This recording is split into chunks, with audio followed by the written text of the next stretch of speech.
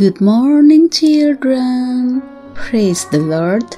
We meet again today. Stay happy and healthy in this new day. Before we start our activities, let us start the day with a meditation with God's Word this morning, taken from Jesus is the Best and Faithful Friend book, written by Pastor Marolop Sagala. Our topic for today is the marginals which are invited.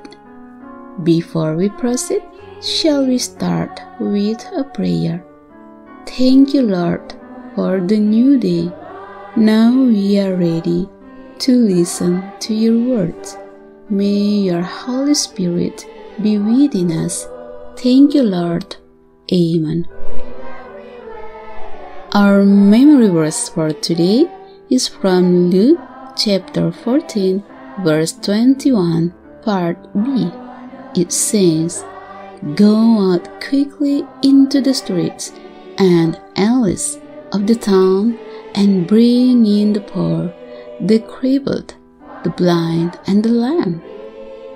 Children, the kingdom of heaven is likened to a man who hosts a great banquet and invites guests to come to enjoy the banquet. The banquet is called the Gospel Feast. The invitation is called the Gospel Invitation. The Gospel Invitation was first given to the Jewish people, here represented as residents of a city. The leading citizens of the city who had declined the invitation were the Jewish leaders, some of whom were now gathered with Jesus at the feast in the home of Pharisee. The guests who declined the invitation represented the religious aristocracy of Israel. All the invited groups gave excuses and declined the invitation. The first group gave an excuse that he had just bought a field. Thus, he had to see the field, so he apologized for not being able to come. The excuse was flimsy. The purchase had already been made. Likewise, many people do not respond to the call of the gospel because of possessions, which are actually small in value and temporary. The second group said, "I have just bought 5 yoke of oxen, and I'm on my way to try them out. Please excuse me." Luke 14, verse 19. The reason for giving it a try is actually a task that should be easily postponed if he had really desired to attend the feast. Likewise, many people do not respond to the call of the gospel with an excuse that there is work to be done. It should still be manageable, but the gospel should be welcomed. The third group said, "I just got married, so I can't come." Luke 14, verse 20.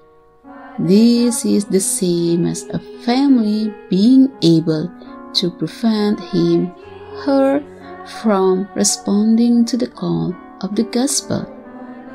Because all who had been given the first invitation refused to come, the servant came back and reported this to his master. Then the owner of the house became angry and ordered his servant, "Go out quickly into the streets and alleys of the town and bring in the poor, the crippled, the blind, and the lame. Luke 14, verse 21. Now the invitation to the great banquet is given to the marginalized, helpless people. This invitation was in perfect harmony with the advice of Jesus to the host of the Pharisees who were entertaining Jesus to eat, namely inviting marginalized foreigners. That was the blessing of opportunity for all the spiritually Israelites like us today. Those of us who are not descendants of the Israelites physically have the opportunity to receive an invitation to the call of the gospel. So, children, today make sure that you respond to the call of the gospel. This is the end of our morning worship. May the Holy Spirit help us to make sure that you respond to the call of the gospel. May the Lord bless and protect all of the children on this wonderful day. Amen.